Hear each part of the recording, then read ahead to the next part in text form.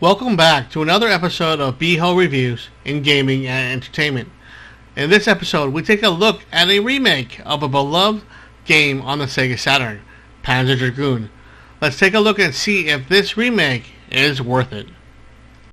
Panzer Dragoon is based on a post-apocalyptic world where the people called the ancients have the technology to rule.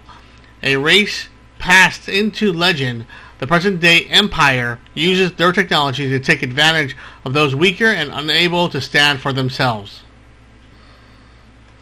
Panzer Dragoon was the first chapter in a series that is a rail shooter that follows a dragon that can shoot, auto-lock beams, and rapid fire as well.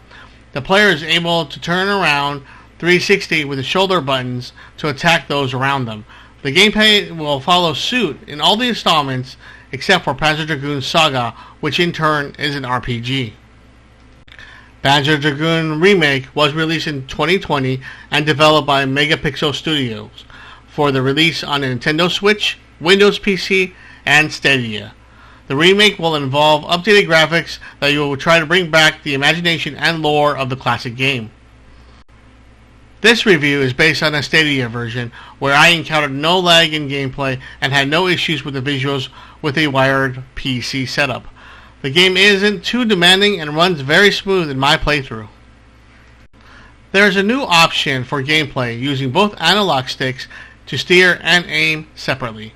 This reminds me of the control scheme found in Sin and Punishment on the Wii. I wish the control felt as good as Sin and Punishment, but it doesn't. It just never is right, and I felt I had to revert back to the classic control scheme. This way I felt better and more control over movement and shooting. The game itself is pretty much the same as the 1995 release of the Sega Saturn with updated graphics.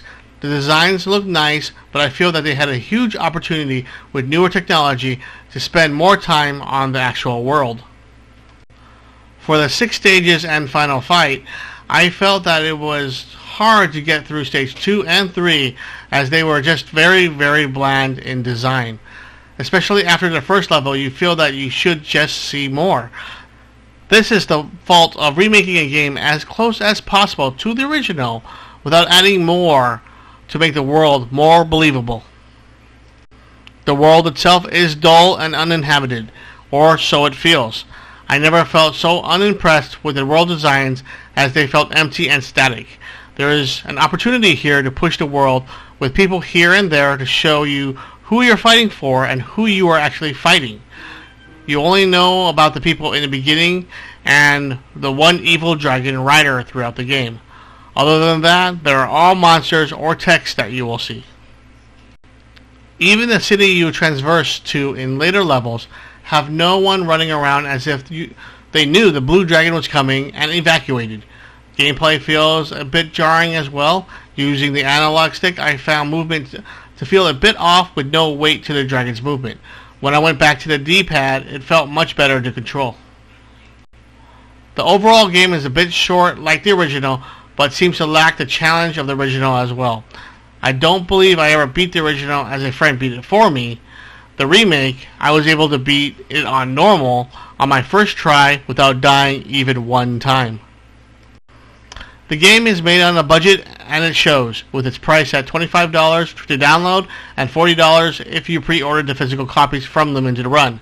I feel that there is no excuse with today's tech that the world could have been more lush with people to make the world more alive. Panzer Dragoon Remake gets a 6.5 out of 10 for its underwhelming, bland port of the original. A missed opportunity in my book, but this is Panzer with nicer graphics. That's it for me on this episode. Please like and subscribe if you like my videos. B-Ho out, and Greg, take us out of here.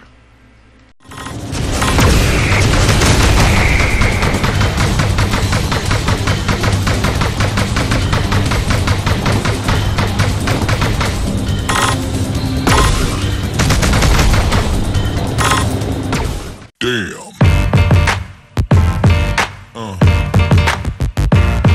Yeah. Yeah.